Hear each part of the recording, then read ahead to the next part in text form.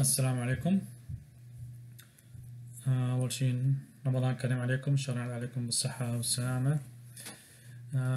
Today we're gonna talk about orofacial infections. This is gonna be the part one of almost gonna be 2 lectures discussing this topic. So today I gonna explain to you what is the etiology and the route of spread of infection, and please guys don't forget to scan this barcode. By the end of this lecture, I'm expecting from you guys to know the etiology of an odontogenic infection and understand the sequence of an odontogenic infection plus the routes of spread and what are the anatomical barriers that regulate the spread of. As you remember, or maybe still remember, or you can go and check the dental pain lecture, I show you this slide and we decided to discuss in details the causes and the management of such case. Today we're gonna go with the etiology, and as you remember, the cause of this situation is due to the acute abscess. Now, what caused the abscess or infection in the oral cavity? Mostly it's a bacterial infection. Most of the infections we see in the oral cavity or in the face are bacterial, but however we can find fungal infections that mostly are the Candida group. As you see in this diagram here, or the pie diagram, the bacterial infection is a mixed infection. Okay, so it means we have a combination of aerobic and anaerobic bacteria. Mostly is aerobic cause, and this type of aerobic bacteria is called the gram-positive cocci. Plus, we have another anaerobic group, which is the gram-positive cocci and gram-negative rods. And again, what we can conclude from this things like the most bacteria that we can find in odontogenic infection is gram-positive cocci.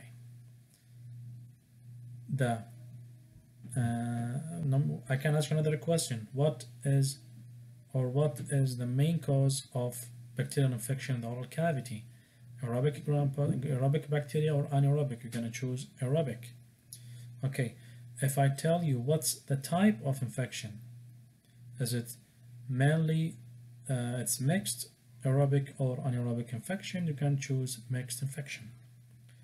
Okay, fungal we're gonna have later on there. We'll discuss the most common fungal infection in the oral. So what are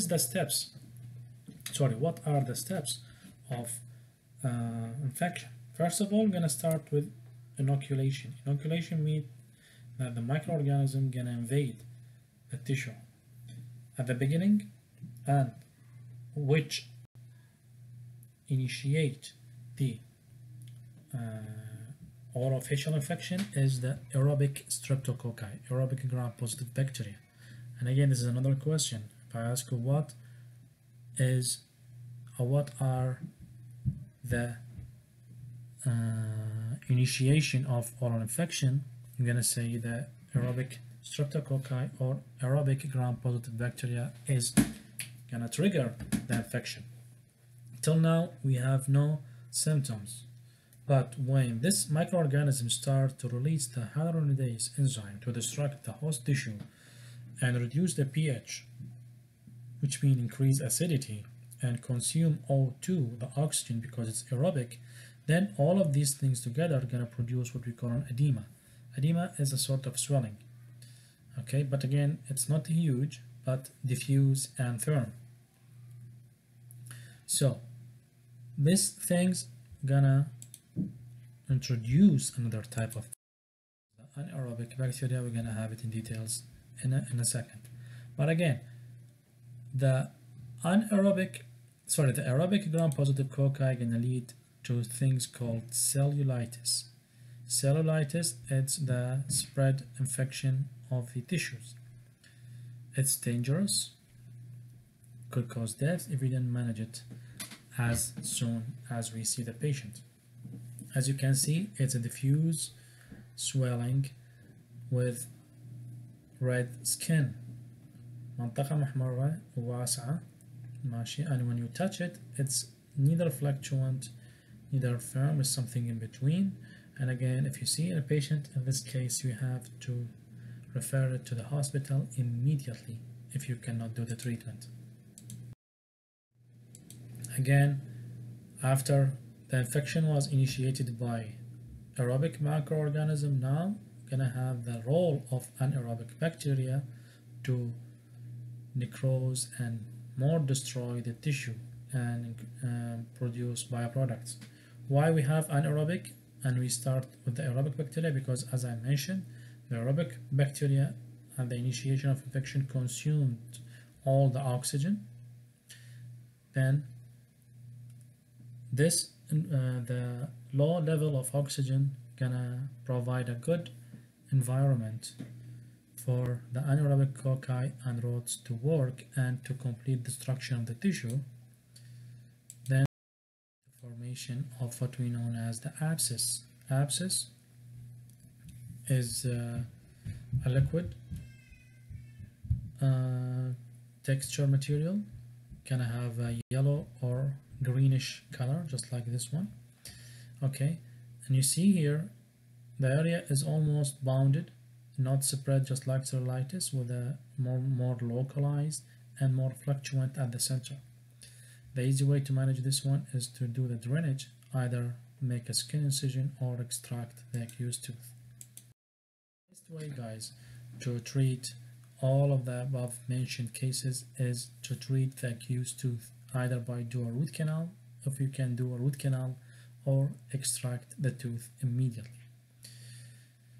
This table can give you a good summary about the differentiation between edema, cellulitis, and abscess, and the most important thing, the seriousness. Here is the greatest, this is the least, and this is the low,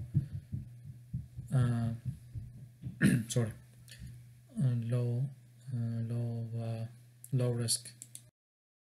So what are the origin of infection?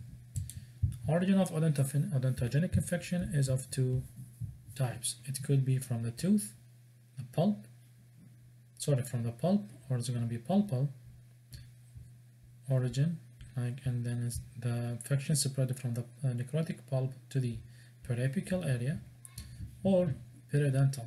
And again, even chronic accumulation of the calculus can lead to infection. So, how do the bacteria spread? How do the bacteria move in the infection site? It's gonna move in everywhere, anterior, posterior, everywhere, and the spread of infection always follow the least resistant area, which means like whenever they find a weak point in the tissue, they're gonna go. They don't have a specific pattern of spread. However, we have an anatomical barriers that control and regulate the way the infection spread. What are these? Let's go and have it in details.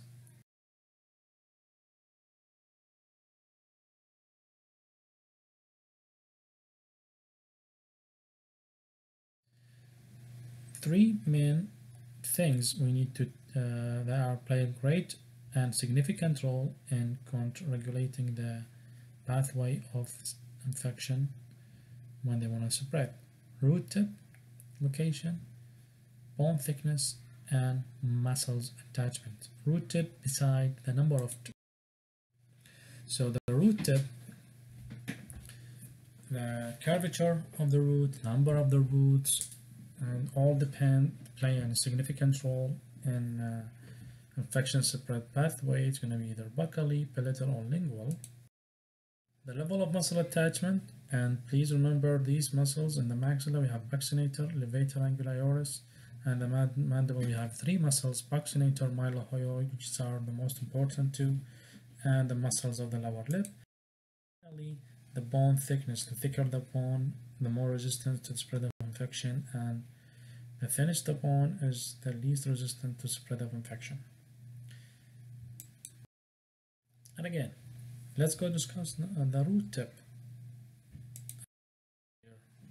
The root tip of this anterior tooth is tilted close to the buccal cortical plate, which suggests the possibility of having a buccal spreading of the infection.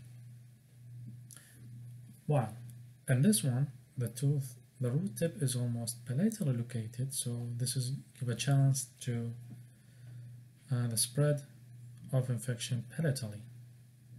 Again, this is the this is the anterior posterior section of the maxilla, showing the roots of the anterior tooth. This is the palatal part.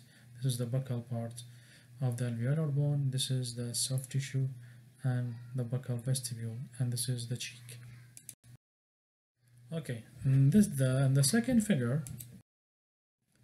although we have the tooth is buccally tilted because this is the upper first one with two roots. Again, we have another factor that controls the spread of infection, which is the muscles attachment. In the maxilla, we have the buccinator, as I said. If the root or the source of infection above the attachment of the buccinator muscle, then it's we have a buccal space infection like this one.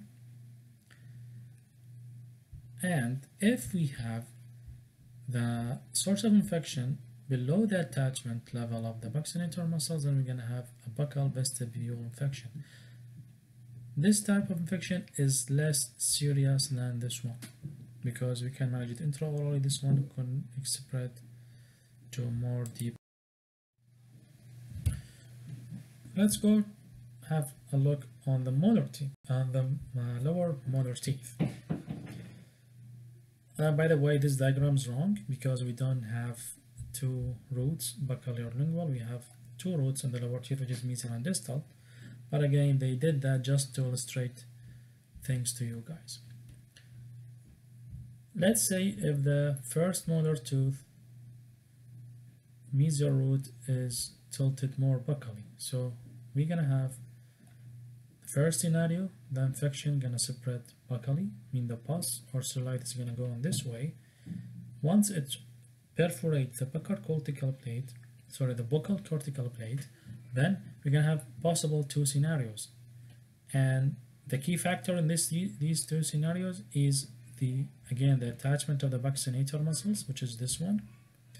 If infection spread above the attachment, we're gonna have a vestibular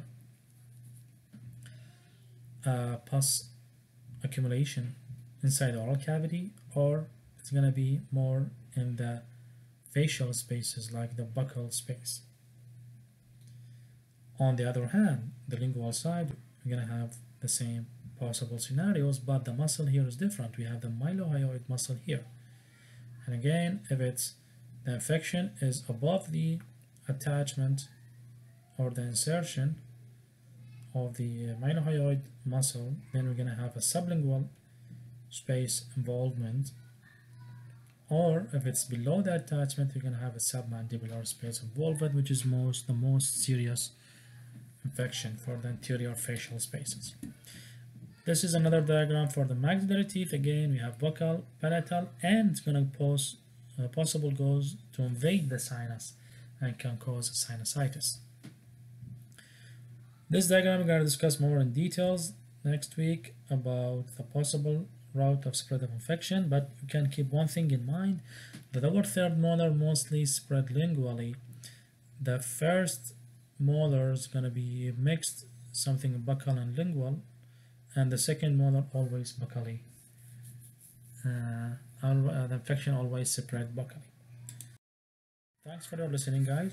I hope that you have that I clarify some things for you. Please read the lecture carefully, and if you have any question, please let me know. Thank you and have a nice weekend.